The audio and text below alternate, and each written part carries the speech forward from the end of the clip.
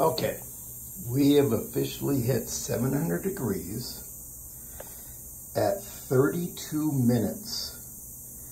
And we started on a patio that was 100 degrees. And we are now 32 minutes later at 700 degrees Fahrenheit for those people that are in Canada and Europe and all that other stuff. I don't know what that'd be in Celsius, but anyways, so we did it 32 minutes, starting out at a 100-degree outside temperature on the patio. Now, let's do the old temperature check. We're gonna go with the side area.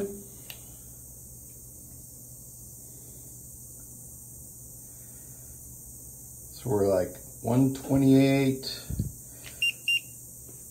We're gonna go over here.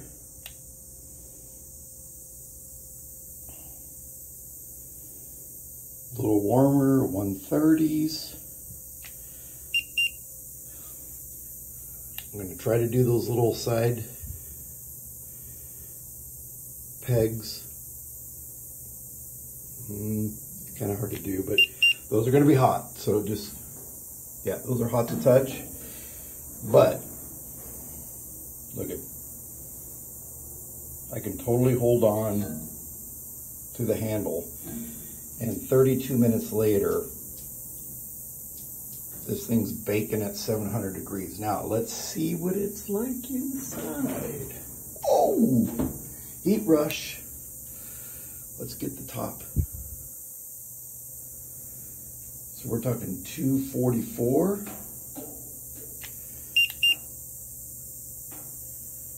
7s. 750s in the back. 7s in the middle. Let's keep them moving across. 750s. 750s. Just to let you know, I am sweating like a maniac right now. So the front looks like it's going to be a little cooler.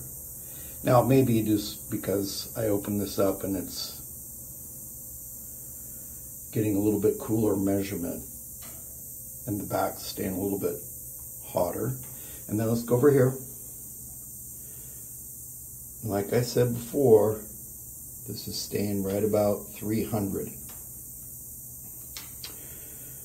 So you've got a really good edge to edge to edge to edge to edge.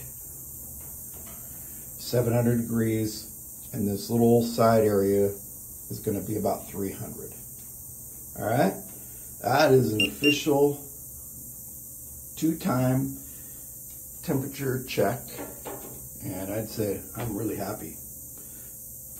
Thumbs up, way to go, Char Broil.